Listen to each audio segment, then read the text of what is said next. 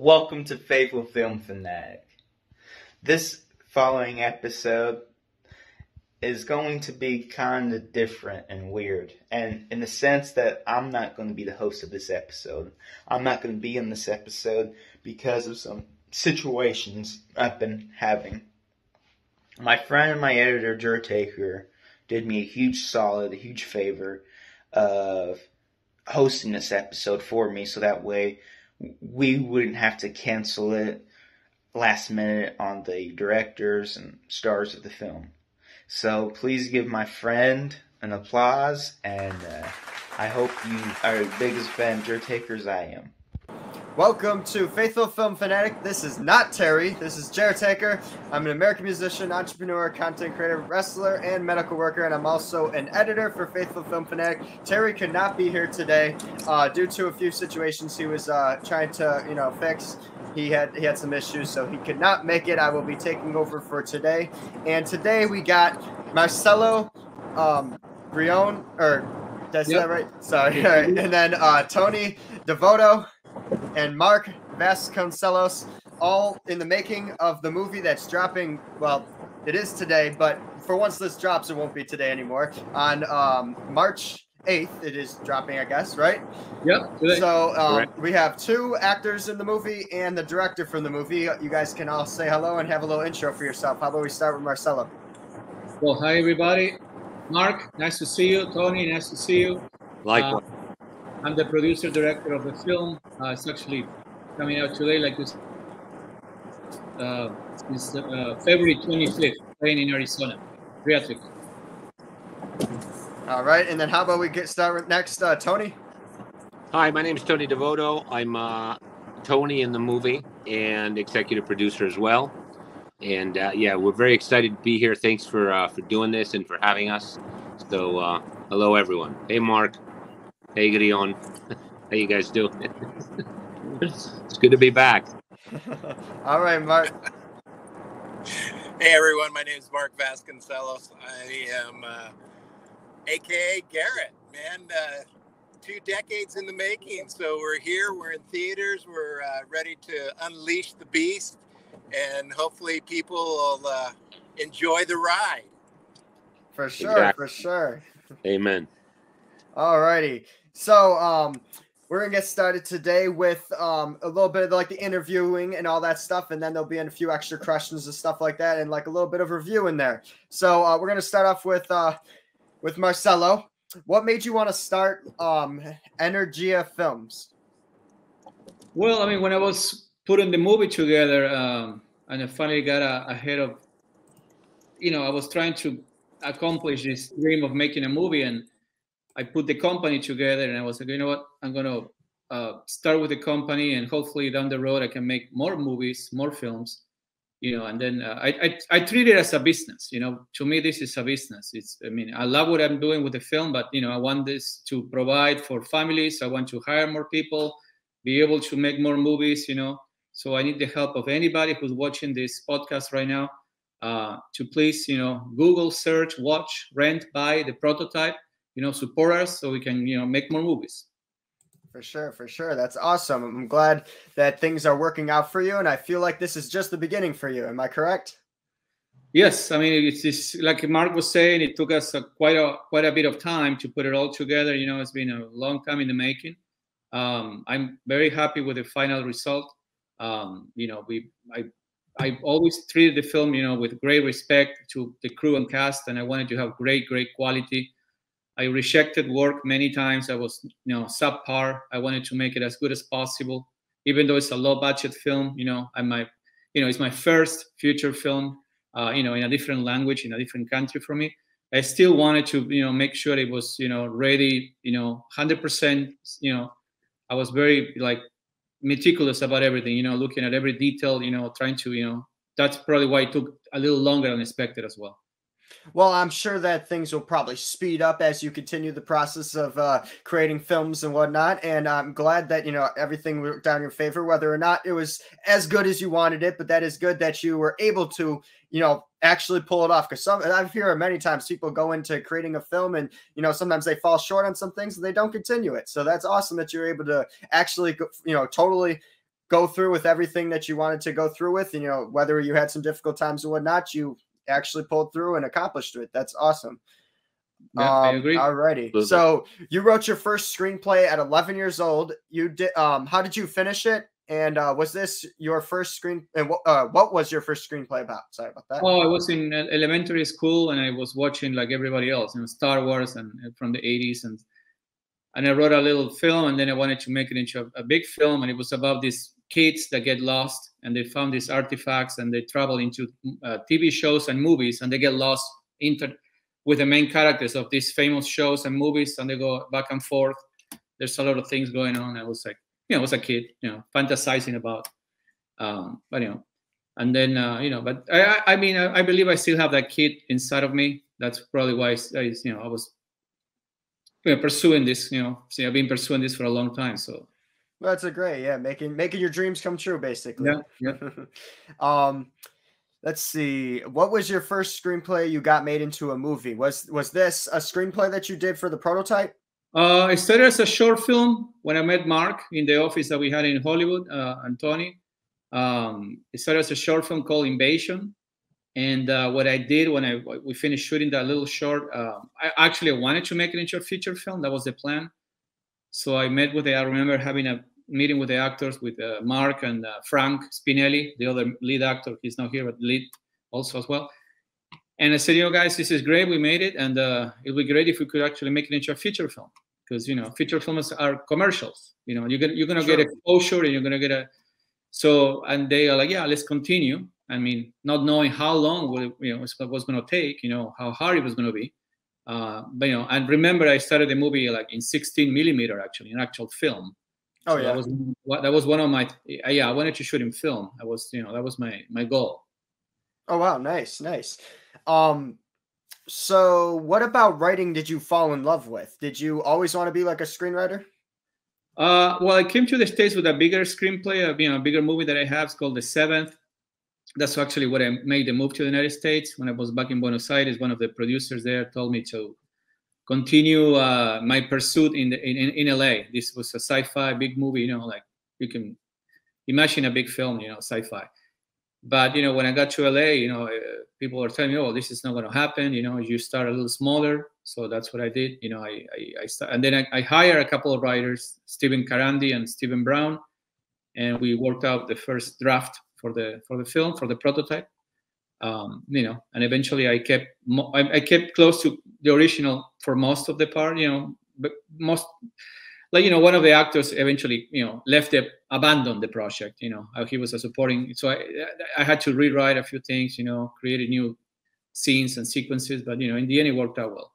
If you don't mind me asking, what position were they playing in or what role did they play in the movie or whatnot? That the one who left. Well, he was playing Virgil Conway. I mean, you've seen the movie. Oh, okay.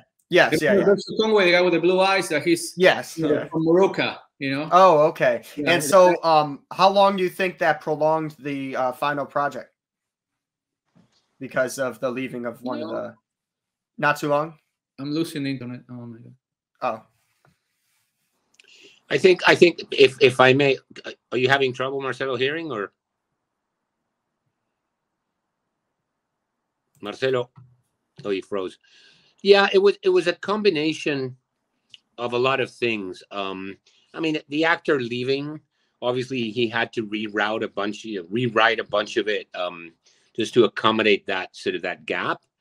But there was also issues, you know. Obviously, this was done, and that's the commendable thing. This was done on a waiter salary, on some, you know, investments from some of executive producers and people that believed in him. And basically, you know, it's not easy, especially because it's a very, ambitious movie. Obviously, sci-fi is difficult. You got a lot of special effects to take care of. And, you know, obviously you can't come up with the money. So it was a thing that was just, he had to move, went back to Italy for a few years, continue. I thought, you know, it was going to be done. I said, if he's got to go, then the movie's done. And he continued working in Italy. And brought the actors to Italy, continued filming. Marcelo, you're back. Just pick it back up. I don't know what happened. And Mark is still, I mean, he was driving, I think, or moving around. Mark will be back. Yeah. But yeah, he was going on and explaining a little bit about, how it prolonged the process of creating the film or whatnot. Do you want to go? He said a little bit, but do you want to continue off what we were talking about? I went through many many different obstacles, and to get it all done in the end. And I was like, one of the besides shooting the film, putting all these ideas together into a coherent story and storyline and everything else. Over the time, the biggest obstacle probably was the visual effects. When I cut a rough cut of the film in 2005, I think, and I hired this editor, Dan. And Dan, he cut the rough cut of all the 16 millimeter, and I went to the editing bay and he played it back in the big screen. First time ever I've seen the movie, like the rough cut, and I loved it. And then said, okay. And then I took that to a producer, and the guy goes, "Well, you told me it's a sci-fi." And I say, "Yeah, well, where are the special effects?" Well, they'll come. Well, I say, "How many do I need?" I say, "Well, at least 100. I said, 100 effects? Yeah, visual effects. That's going to be a lot of money. I can't do that." He said, "Well, you have to. Otherwise, it's not going to happen." So we ended up having more than 100, to be honest with you. We went overboard, like over 500. Oh, wow. So that's what's been, it was a huge challenge. And then, then the guy who was doing the green screen stuff actually, captured the footage. Not the, it wasn't great. I mean, it was all over the place. It was good, bad, ugly, terrible, great. Oh boy. So that took a lot of time in post-production to fix and, and correct and do rotoscoping, many hours spent and money. And not many people were able to complete it, until the last guy, the last company that, I was telling you offline that, that was the company that actually, finished it in 3 years. Yeah. So you originally wrote this screenplay while you were still in college.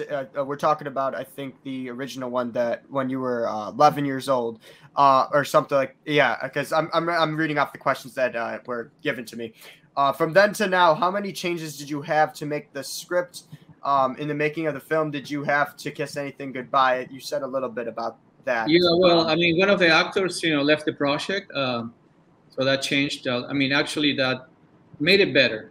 I went full sci-fi, and then it became, I used it as an advantage. Sci-fi, time travel, memory loss, so the blue liquid.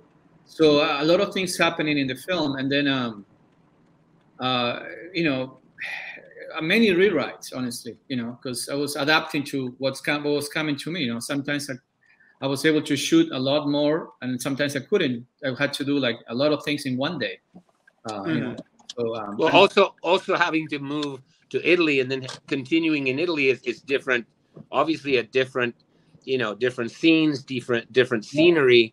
And adapting, bringing the actors, I was telling Jertaker, bringing the actors from here to Italy to continue filming while, the years that you were there. So it's all very, very commendable that you kept on pushing through. And probably everybody thought that I was done, was never going to finish a movie. It was never going to coming back, and it was gone, done. And then, when we got actually to shoot in Italy, we're like, okay, well, this is cool. Now we're here. So and actually in the film it looks, you go from a setting, and then you all of a sudden you change the scenery and you're in Europe. It feels a lot different. It's like like a fresh air. You weren't expecting that, like you weren't expecting the end of the movie, which we did near Tombstone, recently. You're not expecting that twist. It's another thing that we added later on. So, well, that's great that you're able to pull it off, even not having the same setting. Because a lot of times I know, because like with music videos and whatnot, if there's a place that I was able to film at and now not able to film at, say it's a multiple film shoot or something, day film shoot or whatnot, it's very complicated to try to mimic something else that wasn't the same place. So I totally understand that. And the actors, they age naturally. It's no makeup. It's actually. Yeah, for sure. But, Mark is going through a lot of things in the movie, and in the character Garrett, and he's actually happening. It's actually, you can see it, and it plays really well. Yeah. Well, that's great that all that was able to work out, and you were able to pull it off, and get the whole movie together, even with without the same settings, which it doesn't always happen. So that was great. Did the pandemic create any obstacles for you in directing this movie? We actually shot. I was last year. We took all the precautions that we needed to take. All the vaccinations, all the vaccination cards. Everybody was with masks, gloves. We kept the 6 feet distance. I shot exterior. You know, it was, you know, I mean, I wanted to do that extra, you know, sequence, so everybody was, you know, happy to do it. You know, we're all filmmakers here, so you know, we want to make it, you know, to the end. So we want to see the final film come out. So you know, I'm happy that we did it actually. Yeah, for sure. So do you think that, this is actually my question, do you think that the pandemic almost gave you like the type of obstacle that will, you know, push you to be prepared for later obstacles? Well, I've been through a lot of personal, you know, I had a huge car accident over a year ago. Really? Oh, destroyed my shoulder here. I'm in a lot of pain constantly now. Oh, so wow. I survived it, you know. It was a miracle that I survived it. Yeah, that's crazy. Wow. I ended up in the hospital, you know, so that put things in real perspective for me. And I was like, you know what, I had to finish the movie. I don't care how long, we need to finish this. It has to be done. Wow, a lot of determination to do that. Yeah. So pandemic was an extra, you know, now the Russia war, in Ukraine, all this stuff going on, you know, it's delaying, you know, film festivals that I submitted the movie, it's postponing events, you know, film markets are not happening, you know, it's a lot of, you know, it's just not the right, you know, it's what it is right now. We're trying to, you know, it's the time that the movie came out, so it's okay. Yeah.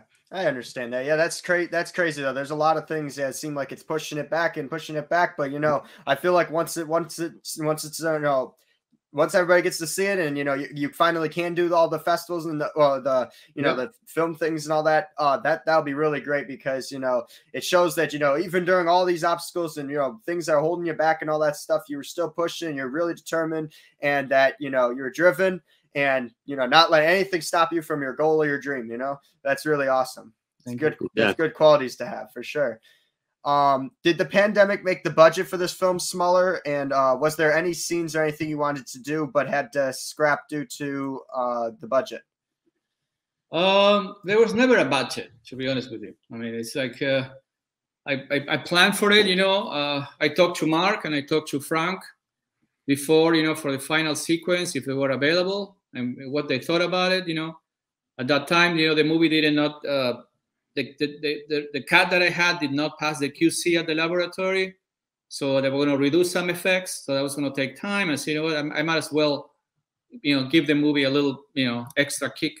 And actually, it worked out well. You know, it made the movie a lot more, another layer of, you know, it was good. But no, pandemic, you know, it's part of.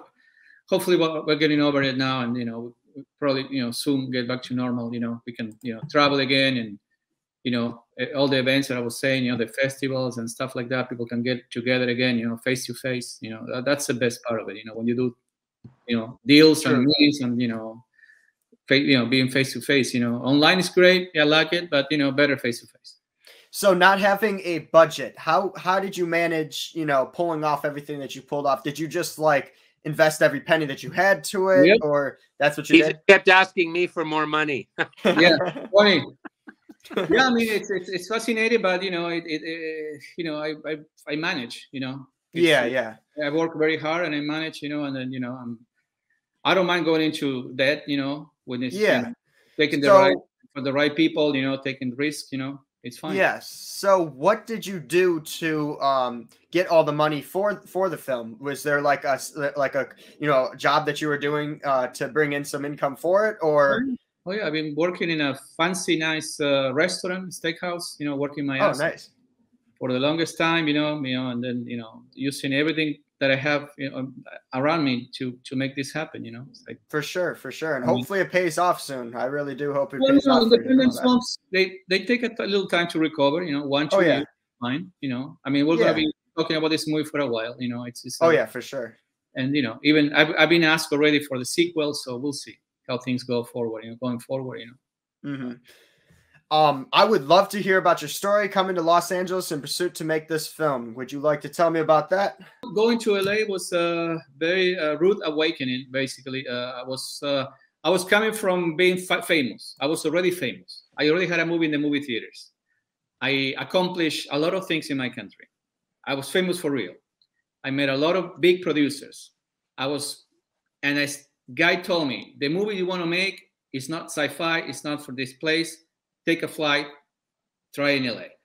And I don't like to give up. I'm you know, it's like, you can send me to Ukraine right now and I'll fight the war and I'll probably win it. I don't give up. I want to get it done. So I suffer, I wash dishes. I did what I had to do, for the longest time. And, but I work in a few independent films and Roger Corman Studios. I met some cool people. But in the end, I was like, I need to make it on my own, because this is I need to prove my talent, basically. That's what I've been working on basically all this time, trying to get the movie wrapped so we can, show it around, and then, the main goal right now is to get financing for the next project. True. Yeah. Professional financing. Are you worried about not being able to come up with that for the next one, or do you think you'll be able to come up with something to be able to cover the costs for the next project? Well, we'll see how it goes going forward. I would like I was telling you earlier, like the people that came to the theaters, believe it or not, they liked the movie. I'm not famous. Nobody knows me. I'm sitting next to them, and I can hear everything they're saying. When Mark is on, when the other guy's on, when things are happening, the good stuff, the bad stuff, the stuff that is, funny or not. So I was there for the real reaction, and I saw it and I heard what they were saying, and then it was, so I know the movie works. So the film, if you accept that the movie is a low budget film, with sci-fi, and a thriller, and you let the film play and you just get immersed into the story, then you for sure you want to see more films come out. Mm-hmm. So it took you 20 plus years for this film to come to be. Yeah. For you, failure was never an option. I would love to hear your story about about this story that never made you want to give up. Did you have any moments of feeling discouraged or wanting to throw in the towel? Well, the problem is when you get real tired, really, really tired. And you're like, oh my God, and then you're like in huge debts. And then your closest friends, are not around, and your family is not around, and you don't have a lot of support, and you're on your own basically, and you're just, I just kept pushing through, it's just, hoping for, it's things are temporary, the good ones, the bad ones, it's all temporary. We're in this planet for a little while, and then we go somewhere else, and it's good that we have this conversation now, because it's we are actually making it. We made it. It's you might not like the movie, you might love the movie, but the movie's made. It's done. Sure. You can watch it. It's streaming right now in a lot of platforms. I just got the email. I forward to you guys. It's everywhere. Like it's gonna be on cable and anything you want. You're gonna find it through the entire year. You're gonna be able to play. If I get into the film festivals, you'll be like, oh my God, who knows what's gonna happen? I see a bright future ahead of us. That's what I see. For sure. I agree. Which do you enjoy more, writing or directing, and which one is more difficult? I enjoy more directing, for sure. I like to be on hands, on the trenches, and on the right action there. I like the intensity of making the calls in a few seconds. You have to decide what to do, how to do it. Things move around fast. They change. You have to adapt. You're dealing with people, different personalities, different egos, different ages, different, experience, from the crew, from the cast, everybody involved. And then writing, I think, is more difficult, because writing you're doing on your own, and then you have to, you got to get to the end of it, and then you have to show it to someone, and it's always a rewriting process, and then until finally the people say, okay, well, now it's good, we can do, so I think writing is a lot more difficult. To me, it comes, more. I feel more naturally, like when I'm directing the film, than when I'm, thinking about writing. And do you ever experience writer's block? And if so, how do you overcome it? I have, yes. And then I just stopped doing it for a little while, and then come back to it, with fresh eyes, and reread what I put together, and then see if it's going to work. It's a big difference when you're doing a short film into a feature film. So, short films, yes, everybody can manage, write, direct, produce. But then when you go into feature films, that's a different, we're talking like an hour and a half, 2 hour movie, you have to, that's a lot of work, like a lot of work. So, Definitely, yes. I can imagine. I can imagine. Yeah. According to IMDb, you financed this movie mostly yourself, as we talked about a little bit. Yeah. Ever since 1998, working 2 jobs as a waiter every day. Yep. Is that true? Obviously, you did say that was true. Were your challenges doing this yourself, or your journey or whatnot? Was this like a really big challenge doing, basically doing all that? What was the biggest lesson you learned with your journey? Well, first of all, I want to mention Tony because he came through as an investor for me. My other friends that I know, Vince and Claudia and Felice, who passed away, who actually came up with money, real money. And then probably the hardest part of working in a restaurant and making a movie at the same time is that you don't have time. Very true. You're like completely, absorbed. I have to make calls. I cannot make a call. I cannot reply emails. I cannot go to meetings. I have to plan out. So the little time that I had, I am always, when I can, check my phone. The days off that I have, they go so fast because I have so much stuff, going on. So. Yeah, I can totally relate to that. I do multiple things, and it's so hard to get time for everything, and it's just like you just got to work everything into your schedule. It's crazy, but that's awesome to see other people that are able to pull it off too. Helps me continue to want to push towards my goals as well. Did you have any people trying to tell you not to do this? Trying to, whether it be haters or whatnot or whatever. Did you have anybody trying to prevent you from dropping this or getting this film out? Many. I'm still and they're still around. Probably people commenting on the reviews right now. I have a couple of people that they don't leave me alone. They want me to not to do anything. And that's always going to be around. It's just not.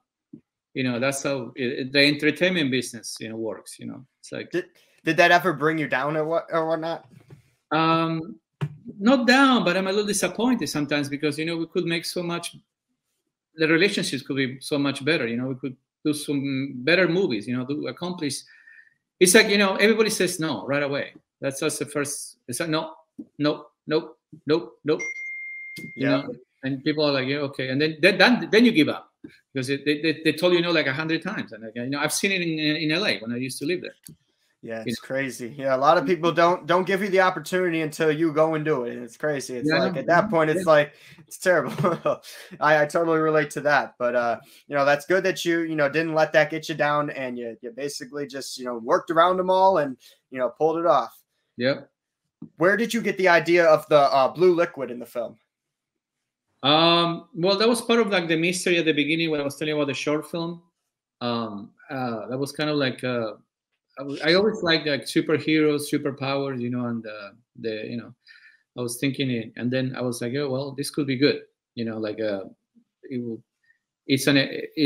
people like Alien, and it's an alien supplement, and you can experiment on humans, and and they don't know what it is, so it's kind of like a mystery itself, they have to find out what it is, what's in it, what happens when you take it, and so a lot of things, like you can play with it, it's like the idea of having a superhero, some like the prototype, like Garrett Brown, with the blue liquid, I was like, yeah, well, he'll be the only one who actually survives it, Sure. And then see what happens, Was that this is my question, was that inspired from like anything else that you like, another film or something else that you noticed or seen and then wanted to incorporate it your own way into your own film? I probably did subconsciously, not that I know, but I'm sure that if you can find references if you look for it, yeah, I'm sure there's a lot of things that you can find that they've been made or they've been based on or But ideas, it's my own vision and my own take on it anyway. So at the end, it's the way I put it together. So it's it's different still. Yeah. Yeah. So last question for you. Were you inspired by any sci-fi stories that encouraged you to create this film? Well, I'm a huge fan of Aliens, Terminator, James Cameron. I think those are phenomenal films. And, the early Spielberg, the 80s, the 70s, Lucas, the early, before the 90s.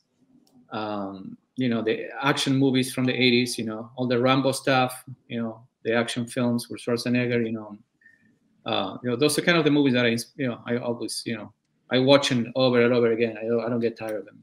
True. I agree. I mean, those are really great films. So that's awesome that you're able to, use those as inspiration. Are you going to continue creating films like using those as like an inspiration type? Well, I would like to take it to the next step, which will be having a professional funding budget. So I can tell you when we start the movie and when we finish. And I probably will deliver the movie to you the day before. That's how confident I am that I can make it on time. Awesome. Yeah. Now moving on to Mark Vasconcellos. Is that how you say it? Vasconcellos. All right. So, what made you want to do your own stunts in the prototype? No budget. No budget. Yeah, so it's a family affair we had to pull together, and so Marcelo didn't have a lot of money to spend on other things, so Tony and I and everybody else jumped in and said, "Heck, let's do it." So you all did your own stunts? Yep. I think so. Yeah, pretty much. Awesome. Yeah, Tony actually the shoulder, no, Tony, you had a problem when he fell and he went, right? Yeah. He did. Oh wow. Well, I missed. We were using mattresses to drop on, and this was I think it was one mattress short. Oh boy. And I probably pushed you anyway. Yeah. Yeah, that was painful, but we're here. You survived it. Good that it's all well that ends well. Yeah. So what was the scariest stunt that you had to do for the movie? I mean, there weren't really a whole lot of stunts. I mean, it was basically the fighting choreography, because that always takes time. It takes practice, and then you got to pull it off on the screen. So, and I would say that none of us really in this movie are big time stunt people, so we were kind of doing it from scratch, and we all kind of pieced it together. So I don't think there was any one particular stunt that was bigger or badder than the other, but the fight scenes, the choreography, it was all time consuming, and you just had to practice and then shoot it and make sure all the camera angles are right so it looks real. Yeah. But, other than that, it was kind of just fun.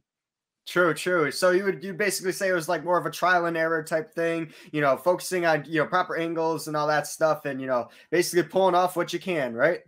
Yeah, and it really comes down to the group effort, because you had to have certain camera angles, you had to have certain throws with your punches and things like that. So yeah, it was definitely a big group effort. Yeah, I can imagine. Yeah, because I'm being in videography myself. I know that a lot of times certain things are certain angles and stuff like that. So I can imagine. Yeah, that must have been pretty fun to try pulling off all that stuff, especially not having the stunt people and all that stuff. You guys had to basically just practice that, and it did look really good. Honestly, I have to say, because I did watch the movie, so that was cool. That was great. Awesome. So, what was the most thrilling thing that you could think of for your part in the movie that you really liked to either watch or, act and do for the movie? I think it was cool when we actually went to go shoot in Italy. So we spent a couple weeks in Italy, and yeah, that was great. We did a lot of guerrilla style shooting. We ended up in St. Peter's Square at the Vatican, and we had it all planned out, set up, and who would go in and do what, and then the camera guy would come in.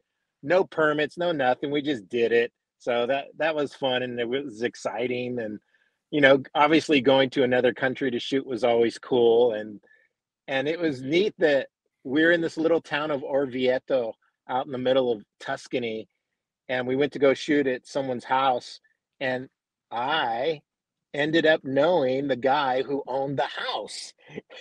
We were friends in Italy like 10 years prior. So yeah. It was kind of a cool small world situation. Oh wow, that's awesome. It was. So I heard that you have a passion for food. Do you want to get into that a little bit? Yeah, well, I mean, I've been lucky enough to travel a lot in my life, so I've been to lots of different countries. I don't even know the tally anymore. Lived in Spain for 5 years, lived in Italy for 3 years, Japan. So, you know, when you get a chance to go to Italy, awesome. It's like no one was complaining about the food. No one was having any issues. It may have been cold, you know, but we had a great time and we ate really, really well. So no complaining here. Oh wow. So basically you acquired the, you know, the passion for food and all that stuff through your travels and through where you've been living and stuff like that, right? Yeah, I've been lucky. You know, my dad traveled to like 50 different countries in his Oh wow. career. And so sometimes he took the kids with him. Sometimes we moved and lived in actual different countries. So it all kind of adds up to, you know, having the desire to go and taste and see and do and meet Yeah. and learn new cultures. Yeah. And then did you cook a lot or whatnot? You know, with your passion for food and all that? While we were there, I tried not to cook at all. Oh yeah. You know what? Let the chefs do it. You know, we were on a working farm ranch, you know, so Yeah. they'd bring in fresh meats and barbecue it, and it's like, oh my God, this is so insanely good. And then of course a little wine, you know, and nice desserts and you know, maybe a little grappa. Yeah. Yeah. What made you want to do your own food show on YouTube? Well, I didn't actually have a food show. I had a travel show. Oh, okay, So okay. so when that's cool. When I moved to New Mexico, I really didn't have a job. So I said, "Hey, I haven't seen any kind of television shows about New Mexico." So me and a buddy, you know, kind of just jumped into it. We started going to all these festivals and you know, balloon fiesta and things like that that happen in New Mexico. And we ended up with like 13 episodes, and we got it on the CW. We got it on a couple networks in New Mexico. We got it on PBS, and so that was kind of a fun adventure. And you know, Oh got wow. to go see and do again. That's awesome. That's awesome. Yeah. Like, is it a dream of yours to do like a food show on the Food Network? Actually, my dream right now is I really have a great show idea, and I don't want to give it away, but it has to do with cultures all around the world and Oh. cultures right here within inside the United States. Oh wow. That would be pretty Yeah, cool. I can't wait yeah, to, if I see that in the future, that would be really cool to get to check that out. cool. Well, let's hope with some publicity from this film, we all get to go on to do bigger and better things. Yeah. Oh, of course, of course. And the So, prototype too. oh yeah, There you go. that'd be awesome. So I'm curious, what made you want to do a documentary on YouTube on Rosetta Mowry? I don't Oh think that's yeah. her name, and her family's domestic violence. Um, well, you know, I mean, I've always been very tuned into things like that and try to help people when I can. And actually, this gal, Rosetta Mowry, wrote a story about her own family tragedy. And she sent me the book. She found me on MySpace, believe it, back in the day. Oh wow. Yeah. And she goes, I see you're a filmmaker, you're an actor, you do independent stuff. Would you consider reading my book? And I'm like, sure, send it to me. And she sent it to me. And I never read books in one sitting. Mhm. I read her book in one sitting because I Oh was like, wow. oh my God, this is insane. It was pretty brutal. Domestic violence at its worst. And so we got to talking, and I said, we should do a documentary about your book and, you know, try and help people get it out of domestic violence situations. And so I flew to Tennessee. She flew me to Tennessee, and we shot and did interviews and talked to people that knew her story. And we made like a 50-minute interview documentary about domestic violence based on her story. And then we started showing it in theaters around different towns. And all the money that we made, we would give it to domestic violence or centers, you know, that help women and abused children and stuff like that. So it was kind of a labor of love that helped a lot of people and hopefully changed some people's lives for the better. Oh yeah, definitely. Wow. Were you always wanting to be a writer? When I was younger, I was always into television and film and stuff like that. I went to San Jose State and studied television and film, you know, cameraman, director type stuff. I'm not really big on writing. And now in my older years, I'm going to try and stick to acting, so definitely doing some more acting than I am actually writing or producing or even shooting now.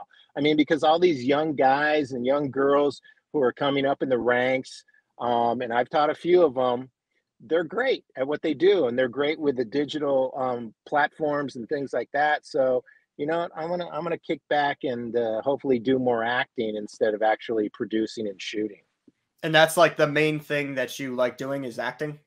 Yeah. I'm focusing more on my acting now. I've got a couple movies out on digital platforms as well, and then we just going to release another movie we did here in southern New Mexico that's finishing up its film festival circuit, and it won several prizes, 15 nominations. Oh, wow. So it's an interesting film. So I've got one like sci-fi film going on in the theaters, which is way cool, and it'll be all over the world soon. And then we have this kind of strange futuristic drama, which is this other movie called Broken Gaietti. So. Oh, wow. Yeah. That's awesome. That's great. I'll have to, stay tuned and keep watching, checking all that stuff out. We'll keep everybody posted on social media as what we're all doing. Great. So you had a very small role in Breaking Bad. Did you get to meet Bryan Cranston? What was your experience like on Breaking Bad? Go ahead and I was on set with all of them. You know what? I actually ended up on the cutting room floor. I was part of Uncle Frank's gang. There was a big shootout, and everybody got killed, and I never really got seen on camera because they were shooting over my shoulder most of the time. So, really? But hey, I still get the residual paycheck. I got the IMDb credits. I got a bottle of whiskey from Aaron Paul. So, I was there, man. It was cool. And it was a monstrous set for a television show. I mean, it was like working on a big feature film. Oh, wow. Yeah. So now we're going to get into the questions for both, Mark, and I'm going to have some questions for you, Tony. Okay. Sounds so good. What was acting something you always saw yourself doing? That's for both of you guys. So you guys can, answer together. You guys can answer separately or whatever you want. Sorry, what was the question again? Was acting something you always saw yourself doing? Mark, let me go. I actually was, I'm also from Argentina, born and raised. I got here when I was 23, 1990. And since I was in English boarding schools most of my, primary and secondary school years. So I was doing play since I was 8 years old. And I loved acting. To me, it was just phenomenal. I never studied. It's like when you're a kid and you play cowboys and Indians, you're just the cowboy or the Indian. You don't start doing like, a sense memory and say, oh, I'm going to feel like a cowboy. No, you're just it. You just, whatever you get dished. And I've always loved acting. The reason I came to the United States when I was 23 was because I wanted to be an actor. Life happens in the middle, but I did for a very, long time. I did music videos. I did a music video for Cypress Hill when they were at the top of their game. I did a video for Rick Astley out in the desert. And then I did, a bunch of small roles in films. Yeah, well, the thing is, videos weren't syndicated. They weren't union. So it was that you would get paid for the day, which is awesome. I mean, I got to meet, Cypress Hill. I got to meet the director for that was F. Gary Gray, who went on to do amazing things, the Italian Job, A Man Apart. But yeah, I've always loved acting. To me, even to this day, I have friends who are making movies and I will act for free. I don't care. I'm a general contractor and I make money. I work for a lot of producers and directors.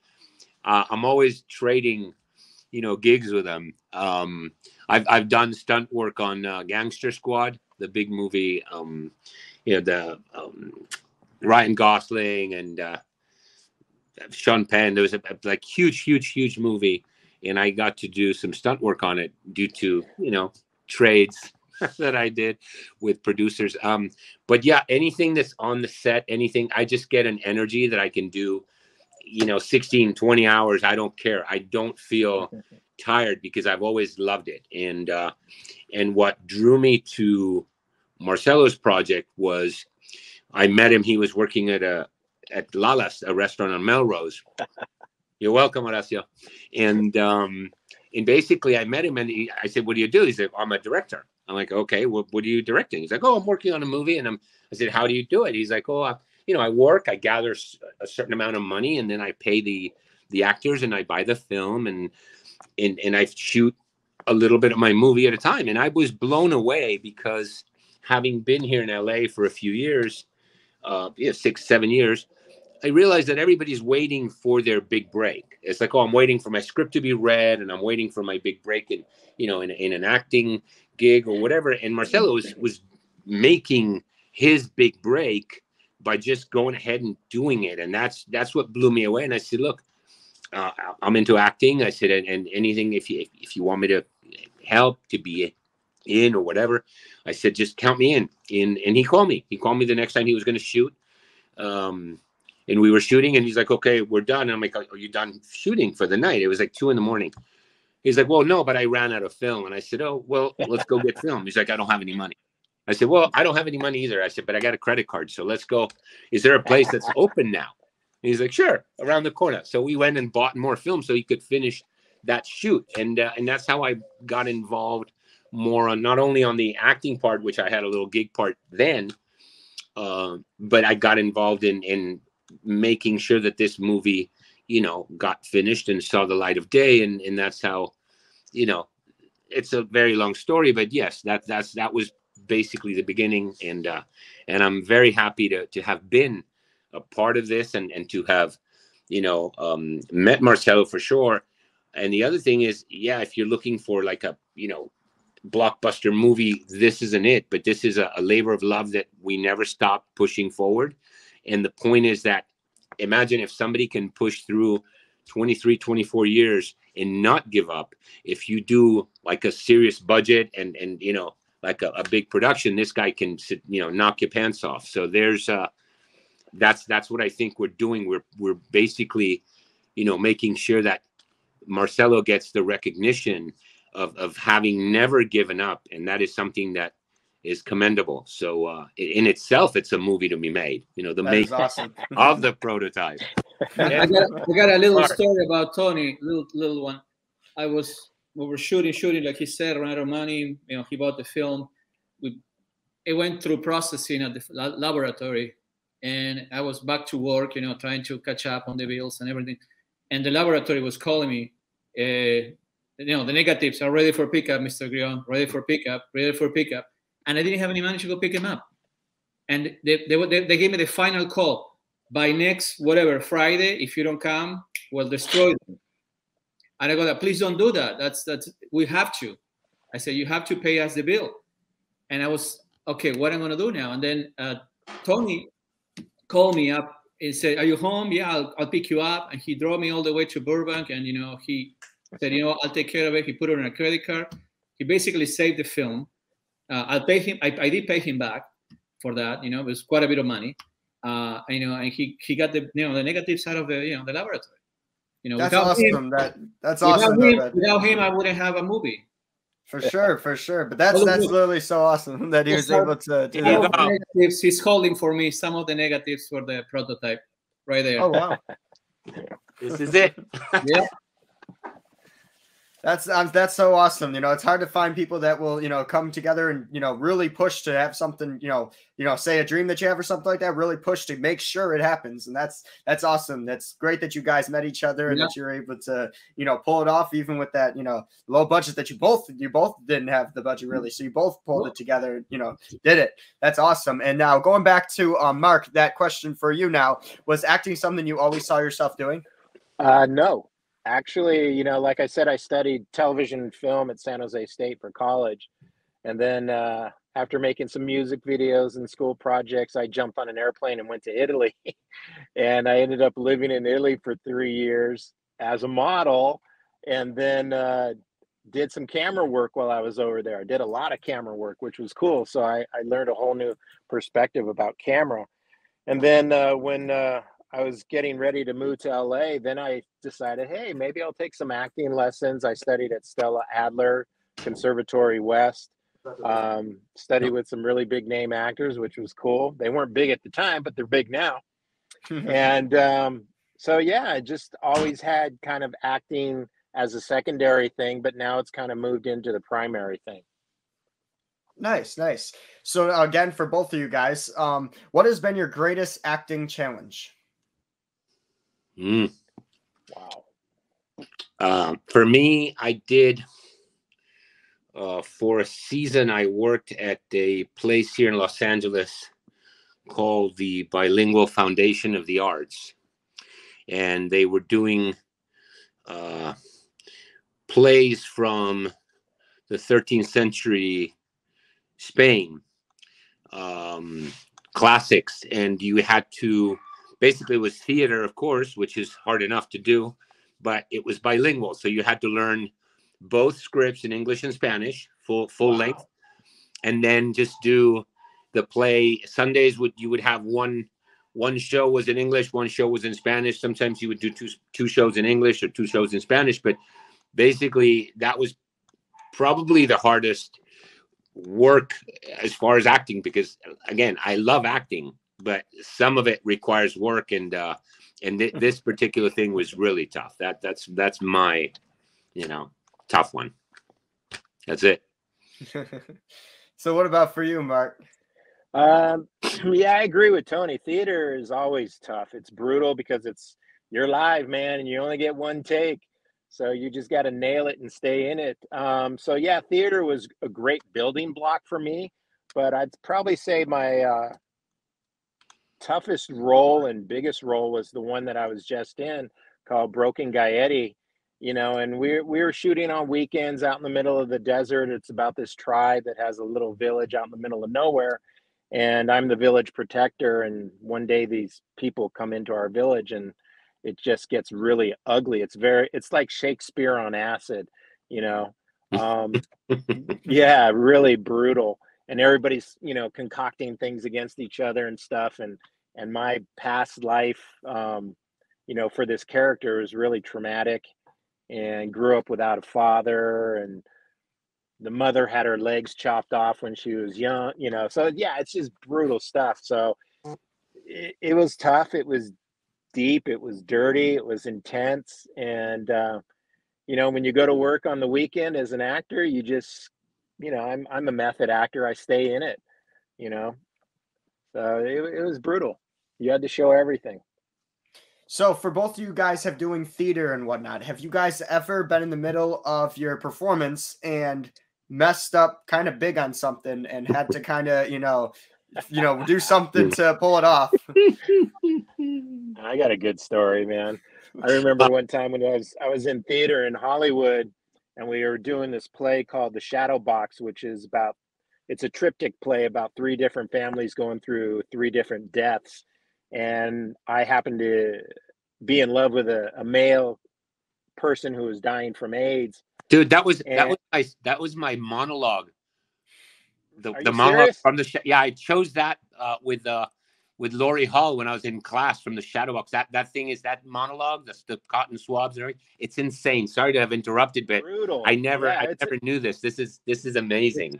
It's a brutal play, and so yeah, more super deep digging in history and everything. So anyways, the wife of my lover shows up, and she confronts me about it, and she bitch slaps me, if I can say that word, right in the middle of a scene, and I'm supposed to break down. And one night she hit me, and I just froze, and I locked up, and I just totally panicked. And she looked at me, and she said the words "F you," but it wasn't in the context of the character. It was in the context of her saying it to Mark, because you're screwing up. So she runs off stage, which was, that's the way it was supposed to happen. And then I turn and walk downstage towards the audience, and that night, for some reason, my lover's baseball cap had dropped on the floor, and it was right behind me when I turned around and I looked at it, and I bent over to pick it up, and then boy, did all the tears and the emotion and the memories and all that stuff just came. So kind of a good mistake, but a bad mistake. And it was really kind of one of the only times that I really panicked during a performance like that. But yeah, intense. Wow. I have a little story that is with Mark. It was a Sunday, we're shooting, and it was Brian. He was playing his boss, Heinz, and him. And you know, when actors go to auditions and they get callbacks, and they both, if you believe it, in a town in LA, there are so many actors, and both of them for the same role, for the same callback, the same Sunday that I'm shooting the movie. I'm like, dude, this is happening. Like, so they were both going to an audition while I'm shooting, so I have to do a little bit with one, wait for the other, come back. I was like, this is not happening. You know what I mean? The same. This is Hollywood, baby. Anything can happen. Yeah. So what about for you, Tony? You know, for me, I have a very hard time memorizing lines, but once I get them down, they're just part of me. So, and even with this double, you know, the double language play, I don't think I've ever frozen. I remember being backstage reciting everybody else's lines from, you know, in my head, because I knew the whole script. I didn't just know my lines. Mm-hmm. So I've never actually, you know, in theater would be the only place you would go through that, because in movies sometimes you screw up and you're like, oh, cut, you know, I screwed up, and you go again. But it's only very little pieces, very short pieces. You can rehearse, and usually, you know, I've been given the liberty to sort of talk my own lines. Very few times that no, you have to stick to the script. It's like, you know, but so no, I don't think I have any situations where I've suffered because of not remembering my lines. Sorry to disappoint, but Mark's story is real fun though. Yeah, for sure. Well, I mean, was there anything, maybe not just lines, but anything in general that was like, you know, something that, you know, went wrong with, you know, during a live, maybe that? No, this is a funny bit that when going back to this Rick Astley video, we were shooting in Lake Mirage, and what happened was I had started listening to Rick Astley when I was like, you know, 13, 14 years old in Argentina. And this guy had this voice like, and he sounded like he was a big man, an old guy. Turns out he was a choir boy singer when I was a kid, and he was younger than I was, which I didn't know. I learned, you know, I found out in the worst way possible. So we're out in the middle of the desert. I'm the star of the video of this, you know, Rick Astley video, as far as the actors go. And I'm coming out of the makeup trailer, and this kid, I was 24, I think 24, 25. This kid was like 21, 22, you know, redhead, freckles. And he comes over to the makeup, and we cross paths, and he's like, hey, I'm Rick. And my thought was like, yeah, you know, another guy that wants to say hi to the star of the video. And I just sort of kept walking, and I took 2 more steps, and I'm like, oh shit, I'm Rick. It couldn't be. I thought it couldn't be. It cannot be him. He's too young to be Rick Astley. Well, but it was. So I was like, I was so embarrassed and so worried, and I'm like, oh, they're gonna kick me off the set because I just dissed the main guy. This is ridiculous. Anyway, so we do a take, and then he comes over with his girlfriend, and they're like, oh, that was awesome, that was so good, that was great.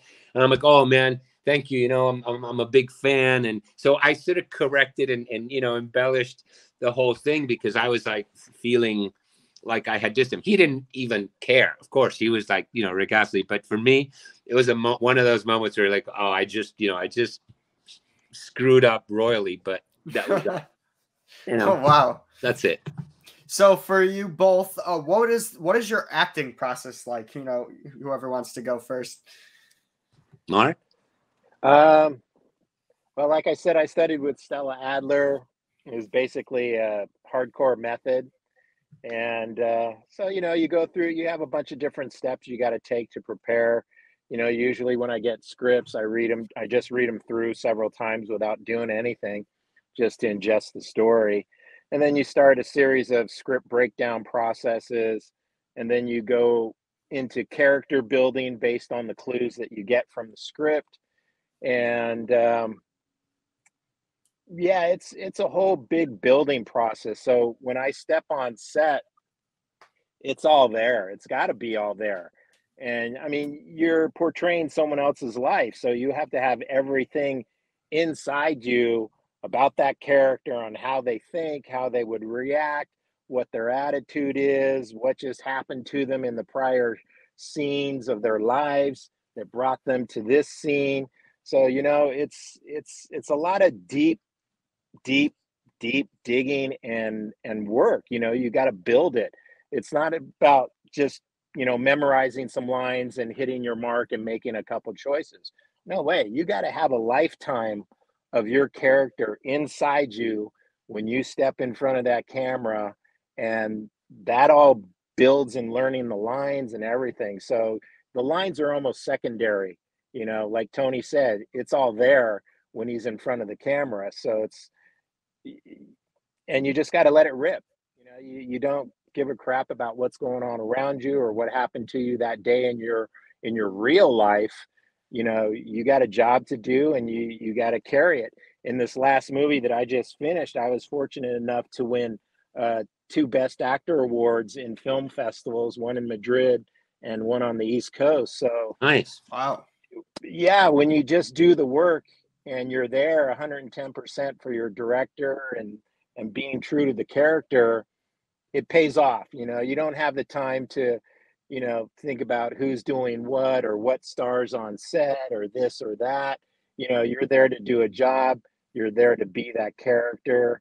And you know, hopefully you have a great director too, who can guide you in certain circumstances if you're off course a little bit, you know, because ultimately it is the director's vision telling the story. But I want to be the best actor possible to help that director tell that story. That's awesome. Amen. So I'm gonna say one thing. When I was casting for the prototype for Garrett, I was down to Mark and another guy. The other guy had more experience than Mark. He has done, you know, 3-4 films already. And then I had a talk with both of them. I see, by the way, I have the tapes here. You can watch it one day. I do have all the tapes. So, and then I chose Mark, and I'm glad I did. What made you choose him, if you don't mind saying? Well, he was the perfect look for the role. But, you know, as a person, I was like, you know what, I noticed right away he's a very strong passion and personality. And I said, he's going to come through for me, because I know I don't have enough money I cannot tell you the dates. I cannot make promise. I don't like to make promises, you know. So, but he'll come through, and he'll deliver when, you know, things get going and we're going to get tough and stuff. And he did, you know, here we are 20 something years later, you know, talking about the movie that was started in 1998. Amen. So, Awesome. as far as character building and whatnot, for me, like I said before, it's like when I did study with Laurie Hull, who was an assistant to Lee Strasberg for many years at the Actor Studios in New York, and then she wrote a book called The Strasberg's Method as Taught by Laurie Hull, and she had a class in Santa Monica, which I attended for, I think, a year. It gave me a lot of insights. But again, my acting since I was a kid has always been from within. I don't like when I did theater. We finished dinner in school, right? And then we would go and rehearse the play. And the minute I walked into backstage through the teacher's lounge, which was next to the theater, I was Philip Lombard, or I was, the character. So if you ask me anything at all, I answered in real life, in real time, but I was the character. I had the accent, I had the demeanor, I had everything. And it's the same thing for me. What Mark was saying is totally true. The lines are secondary, but there is one thing that most people don't do. And it's they'll memorize their lines and then wait for their cue to say them. And the problem is they're not listening to the other actor. And when you listen to the other actor and you have a good script, because if the script sucks, chances are you're going to be, good in it, but it's going to suck in general. But if it's a good script and you read off of the other person's emotions, lines, words, whatever, then it just flows. You don't have to, you really don't have to memorize, because it becomes a conversation that is part of you. And yes, you study the character. If it's somebody in history that's famous, you would study the character, some traits of, of this person. But usually, we're not playing big character roles, like big history roles. I did Cyrano for a student project, and that, that was something that you have to sort of research and see other things and read. But in general, the movies that we do are characters that a writer creates for anybody to interpret, and just being that character, you create it, it's yourself in the situation that you're put into, and then you embellish or do whatever, the different things. So it's more of I think there's a natural talent for being an actor, and you can't really teach it. Sense memory and stuff like that. Look, I can cry thinking about a friend of mine who passed away, and that doesn't traumatize me. So the digging 20 years in the past or something that happened so long ago that will not affect you personally. No, I want it to affect me personally. I want to be, if a scene calls for like just the worst, the worst feeling ever, I'll bring a friend of mine in that passed away months ago. I don't mind, because you know what? He's still alive for me, and he's with me at that moment. It's not like it's going to affect me. Oh, I'm going to be traumatized. It's to me, it's whatever works to bring that emotion to the moment that you're doing. And and you have to let it go after that. That's never been a problem for me. So that's my process. That's okay. Strasbourg. That is Strasbourg. Well, no, but I was doing that since I was 8. So Lori didn't teach me anything. She just basically reinforced what I was thinking since I was a kid. So there you go. Right. So I have a question for you two. Have you guys ever done a position of acting in which you weren't super passionate about the character? This is not a question that was written for me. This is one that I'm actually curious about. Many times. Really? Yeah, small roles that you at the beginning where you go, and these are roles that have no meat in them. Mm-hmm. Whether it could be you or it could be a million other people just saying, yes, ma'am, thank you. Hey, here you go. And you try to make it your own, and it's just 3 freaking lines. What are you gonna make it your own with? You know what I mean? There is I hate those roles. 3 lines. Sure. It's like no. Mark, did you have any that you weren't passionate about? Well, yeah, like Tony says, those smaller, 1-liners, 2-liners, 3-liners, and you're out. It's but the thing is, when I take on a movie role, or when I take on a role in general, I don't question the character at all. I have no right to, I have to find everything about my characters to love them, whether they're good, bad, terrible, ugly people, broken people, and once you as the actor starts judging the character you're playing, forget it.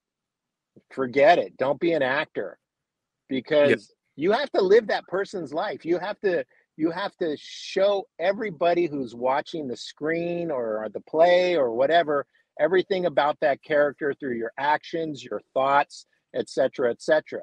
So for an actor to judge a character that they're playing, to me, it's totally wrong. Don't be an actor. You know, I hate judging people anyway, you know, but we all do it. But as an actor, I get to live the lives of other human beings, whether they're great, whether they're flawed, whether they're broken or whatever. So me going into that portrayal, I can't judge that character at all. I have no right as Mark to do that. I just get in there and be that character the best that I can. But yeah, I think the biggest thing is that stinks about acting sometimes is that you get these one-liners, these two-liners, and there is no meat. There's nothing to grab onto. It's wham bam, thank you, ma'am. Oh, we're done with you. And you know, you spend years studying acting, doing bigger films, doing bigger roles, and then someone comes along and says, "Hey, can you be a day player for 3 lines?" And I'm like, "Oh God, no, no." My first line with the prototype was positive. Back in '97, that was it. That's all I said that night that I was filming. Are you sure he left the building? Positive. And that was it. And then obviously because of the rewrites and stuff, Marcelo brought me back as Tony, the clone of Tony, originally positive one-liner guy. You never know. You never know. You never know. Oh, that's funny. So was there any steps that you guys had to take to really step into a character, you know, say you didn't relate to that character or whatnot? Is there any things off of, you know, filming days or like preparation days, anything you had to do for preparation to get you prepared for a role that you are not really accustomed to? That's well, I do that. I do that for all my roles. You know, I'm really big on building past lives and moments for my characters. So like I said, I mean, the biggest one was probably that play, The Shadow Box, because I was playing a gay male streetwalker in LA. That was my role, my background of my role in that play, the way the director wanted it. I was a street prostitute. So yeah, this guy and I, you know, we would go out on dates. We would go out on dates in Boys Town, Santa Monica Boulevard, and just hang out and just to learn, to feel, to see, to get the mannerisms, to know the lingo and stuff like that. But that's what a true actor does, you know, and a true actor can't take a character that's that rich, that deep, that full of life, no matter if it's good, bad, or otherwise, and present it to an audience truthfully if they haven't done the homework. So I try to do as much homework as whatever role I'm playing, but the gay street prostitute was one of my hardest to do. Yeah. Tough. What about for you, Tony? Well, since I did that same scene, I think that was it. And it was, I mean, I think I nailed it. But the thing is, it was the hardest thing because I think the hardest roles are when you have to be somebody absolutely different. You know, we can all sort of create a character around the writing of the actual character and our personality and sort of intertwine it and mix it together and then create the character. But when you're playing somebody that's, I don't know if the total opposite, but somebody that you've never, ever, ever, ever had to play or have to experience or even remotely close to having been there in a situation like that, that's when it becomes really hard. And the other thing that I had a very hard time with was I auditioned for Lawrence Bender for a movie that got made, and it was called Killing Zoe. Mm-hmm. And it was the guy that ended up getting the role is Andrew Devoff, who was, I went against him several roles that we had a similar look. And the thing is, I did the audition, I got a callback, and then I got a second callback, and I read for Lawrence Bender himself. This was Quentin Tarantino's, you know, partner and writing partner, and you know, the A Band Apart Productions. And they wanted me to play a heroin addict or user, which was this crew of, you know, robbers in Paris. I spoke French, though my French passed. Everything was great. I just couldn't do, I'd never done heroin. So I really couldn't. I had no clue of. I had smoked a joint. I had done other things, psychedelics, but not heroin. So I couldn't give him that. And I think I didn't get the part, not because of a look, not because of a language thing, because I had the French down to a T, just because I couldn't create. I couldn't relate my personal experience to that character, which is, this sort of like thing with heroin, which is almost like, I don't know, just godly, they say. And again, it's those, that was for me the only one time that I missed, and I missed because I couldn't go and shoot heroin just to see what it feels like, and then go back and go, I got it, man. So it's one of those things that you can't do. And obviously this was on audition, so I didn't have time to research it. We didn't have YouTube back then where you could watch and say, oh, somebody getting high on heroin, and you could see it. Oh, so that's how it's done. Okay, cool, I'll do it. So yeah, that's the, Did that bring you down at all that you didn't get the role in that? Yeah, I did, because at that time, first of all, I loved the script. I had gotten the script already. I just read it through in like an hour and a half. I done, and I loved it. And it was going to shoot in Paris, and it was Eric Stoltz. There was a lot of and Tarantino and Bender were just it. They had just done, Reservoir Dogs, and they were like the hottest ticket in town. So for me, it was like, shit. Like I could have been a contender, you know what I mean? That's the one time that I feel that could have changed my career.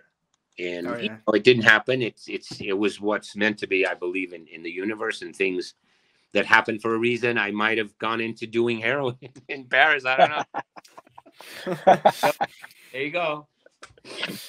So we talked about it a little bit, but do you guys really kind of like take your character home with you, after a day of shooting or whatnot, or do you wrap it up for the day?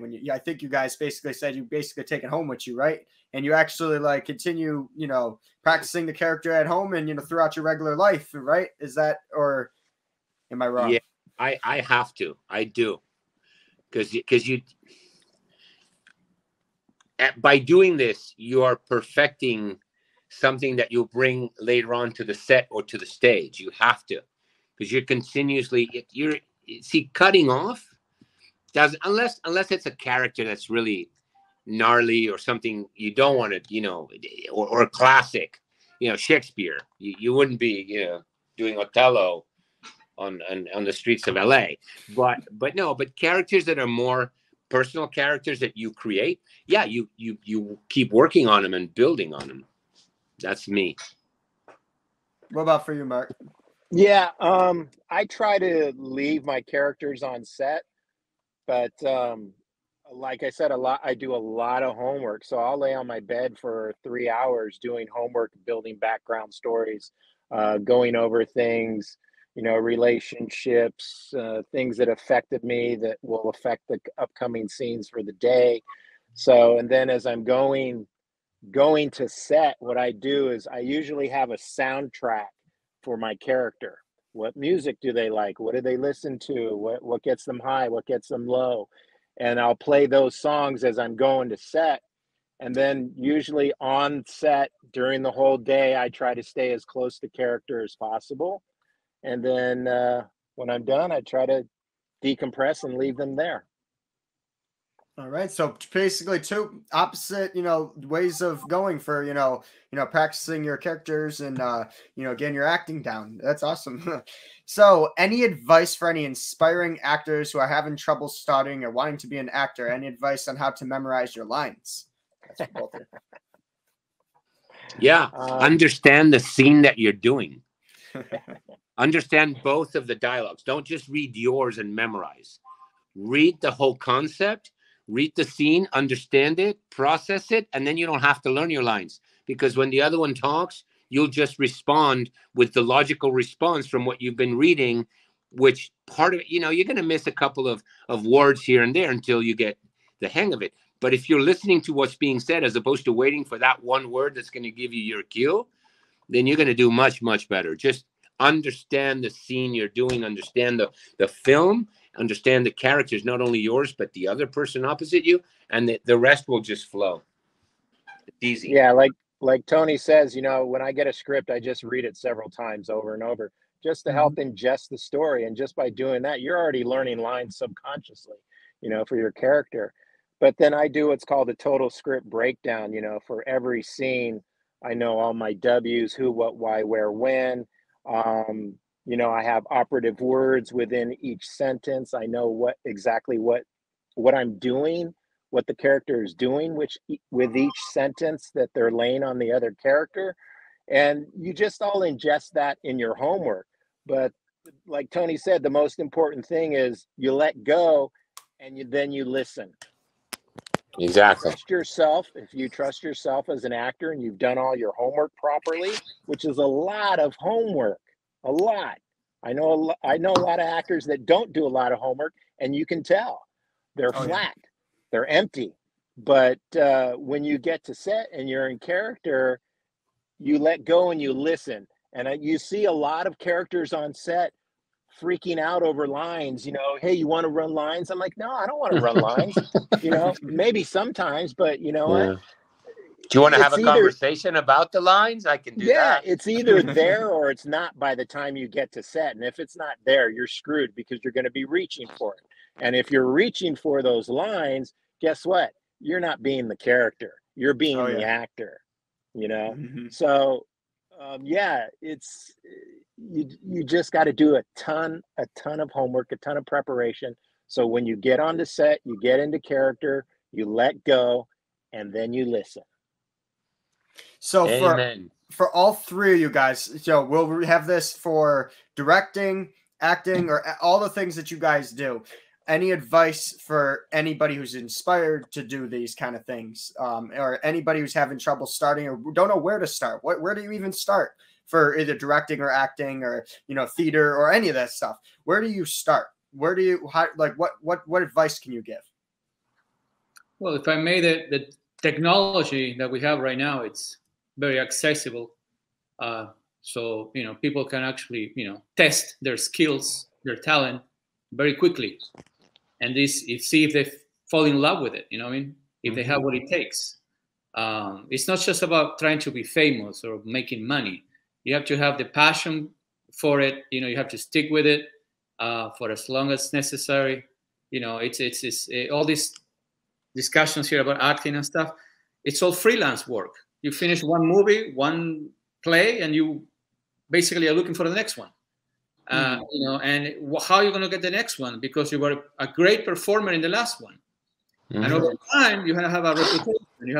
You have a name, and then you have multiple offers. You know, and you choose what you like to do. You know, there is a main difference, I think, in from when we were, you know, starting out. I think the main difference, and it's huge. It's not just a small difference.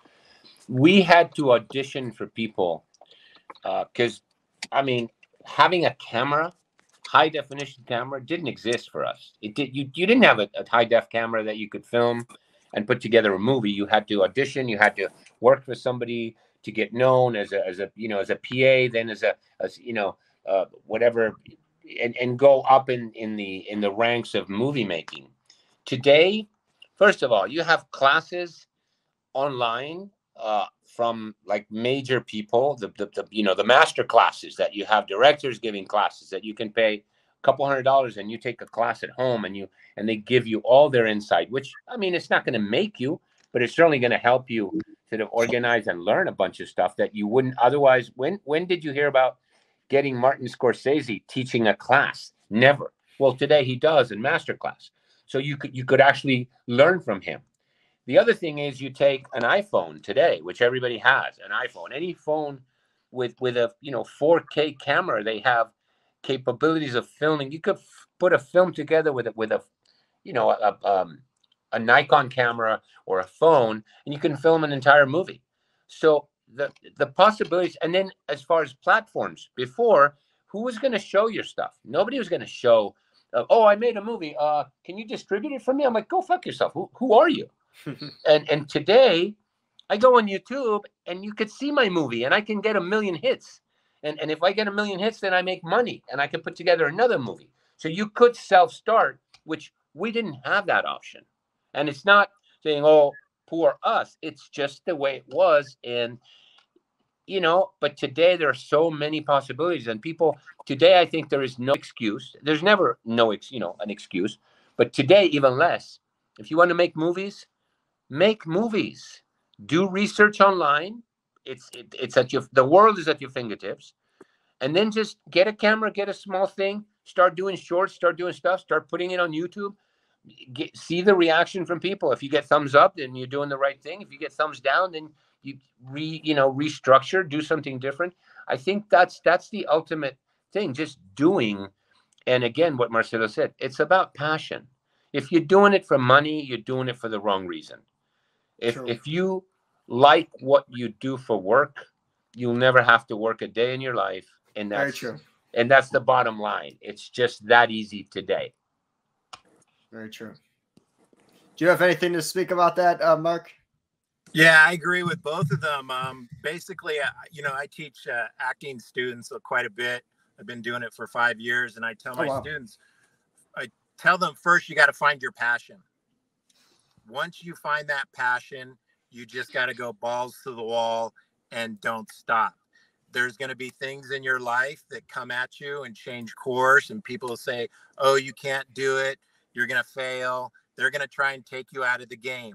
Whatever it takes, stay in it, do it. You've got all the platforms, you've got all the equipment, you've got everything right in front of you, but you got to do your homework. You got to know your craft and you got to do your art, because the competition out there is so fierce these days. Yep. It's brutal. Insane. So if it's truly not in your heart and in your brain 110%, you won't survive. You'll want to give up. You'll want to kick it. You'll say, I'm no good. And you'll let all those outside factors just let yourself implode. So the main thing is find your passion, learn about your craft and your art, and be the best that you can be at it. And then figure out every way, every platform to get it out there. And like Marcelo, however long it takes, you never give up. Very true. I like that. Yep, I agree. Absolutely. Yep. So was for you guys, with the acting and all that stuff, how was it with wearing those spacesuits? Was it hot? Was that bearable for wearing those spacesuits? I try to keep it all in a positive perspective. So if it's hot and I'm sweating, I'm going, hey man, I'm losing weight. I'm going to look good when I get out of this spacesuit. I'm going to be ripped. Oh shit. You got to try to keep it in perspective, and keep it positive, because there's going to be times when you're out in the middle of the Antarctic, sitting under a tauntaun, freezing your butt off. What are you going to do? Cry like a baby or just do the job? Dude, we were out in Needles filming that scene from when I'm locating your ass. The prototype has been located. That thing was so hot, and the sun was burning my brain. So yeah, needless to say, production did not have air conditioning no, we did not. Units out there in the desert. The wardrobe, that suit that he was wearing, this the helmet, has a little tank of like a little battery power, but you have to get him oxygen. And I don't know why, but it got mixed up. So he got the wrong size. He got a smaller size, which is really tight. Oh boy! And then they forgot to give us the gloves, the black gloves.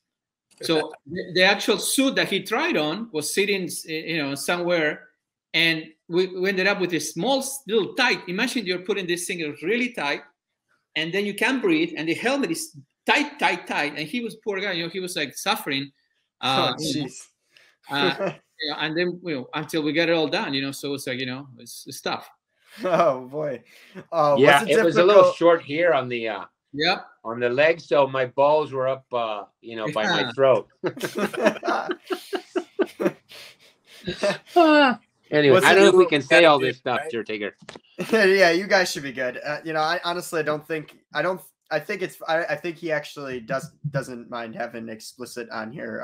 With the stuff that I do and everything like that. Sometimes I bleep the stuff out and all that, but I think he doesn't Right. have me bleep anything out. So you guys Yeah, are good otherwise with all there'll be that. a hell of a lot of bleeping. Was it No, we difficult? kept it pretty clean. Yeah, for the most part. So if I do have to do it, it's not too big of a deal. Was it difficult acting in something like this where you don't have like any like for some of the green screen parts and stuff like that? You didn't actually have, you know, some of the stuff there for you guys to experience what you're, you know, going through or whatnot. You had to kind of like have it more in your head. How was that like? Was it difficult? It's harder than with props It's for all sure. Yeah, but it's all part of the actor's training these days. You know you're going to have green screen work or blue screen work, and you got to build it in your mind's eye.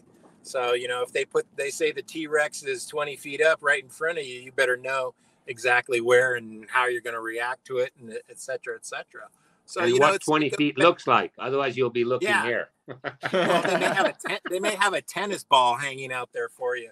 But, you know, that goes back to your training as an actor. You just got to be disciplined and do that homework. And then so when you're on set, you can be professional and knock it out. Yeah, True. Yeah. I concur.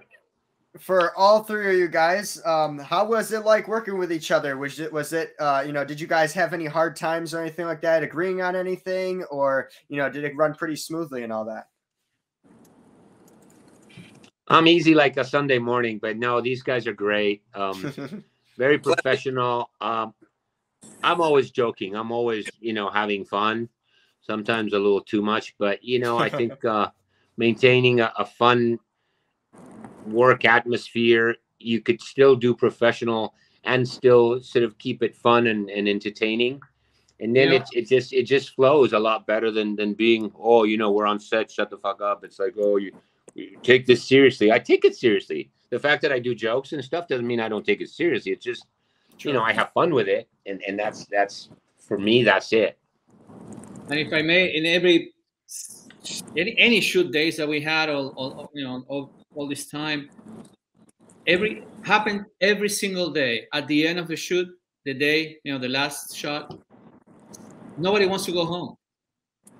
Like they're like, everybody's like had this feeling that, you know, I had extras hang out and wait. The main, you know, actors want to do more. Everybody's like, we love it so much. You know, we wanted, and we had a good time. You know, that shows that, you know, if you hated it, you know, it will be like, it's just, you want to leave. Yeah. You know, Am I done? Am I wrapped? No, not yet. Can I go? So that was good. You know, from my point, I was like, you know what, I'm doing the right thing here.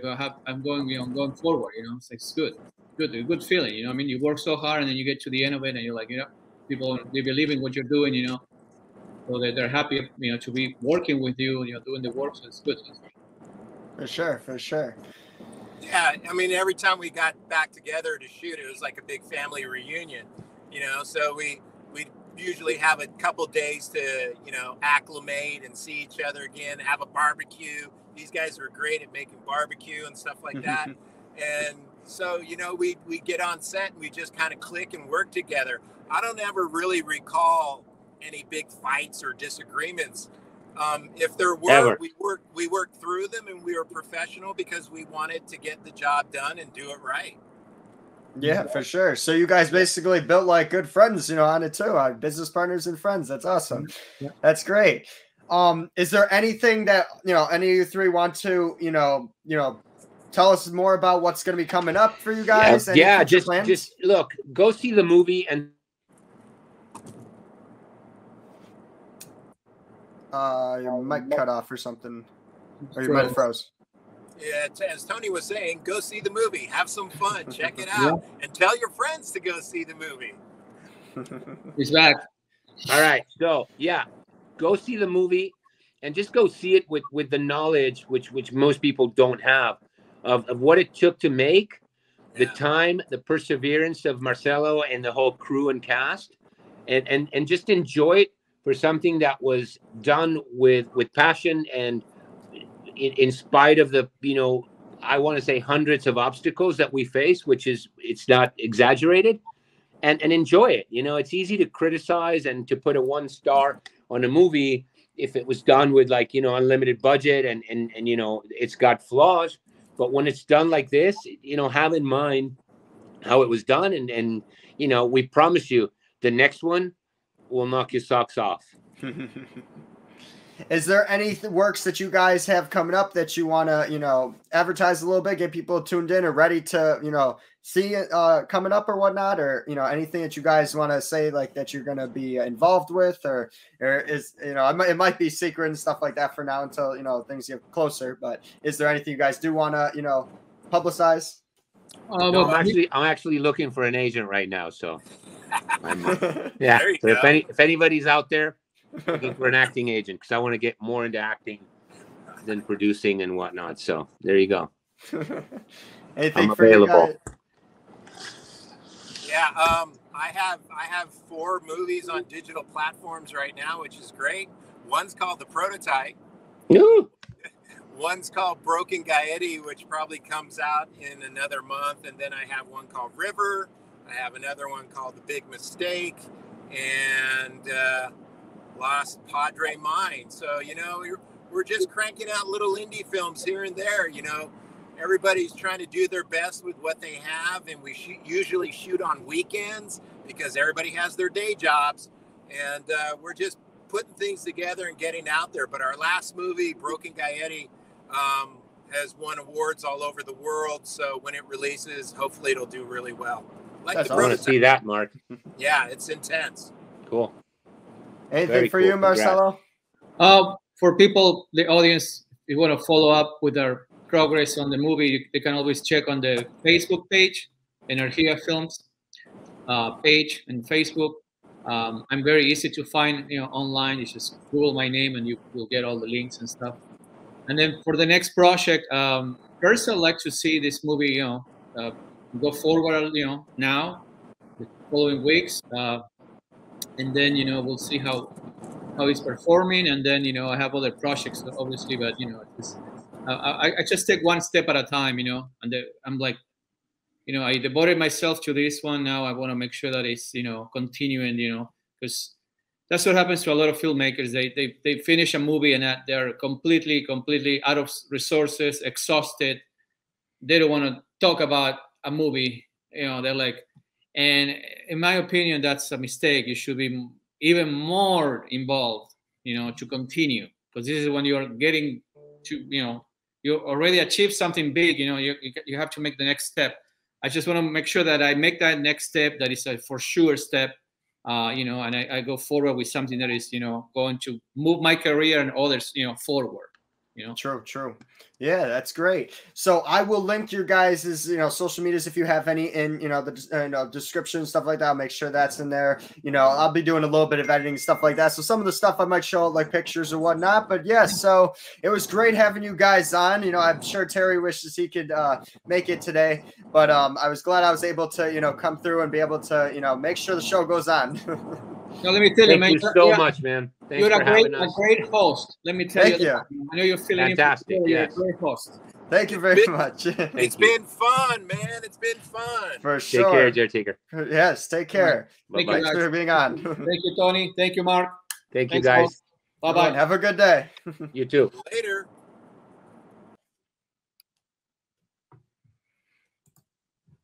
What'd you guys think of the episode, huh?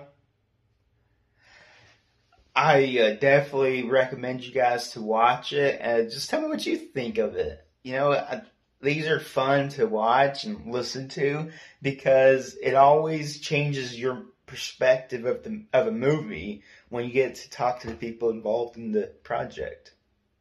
In the description below is the link for the movie. If you want to follow the director or the stars we had on the show, the link's below. The movie should be available in the link below. If you want to subscribe to Jertaker, he's got lots of music out there coming out. Link below. I hope you guys had a great listening, and I'll see you guys next time.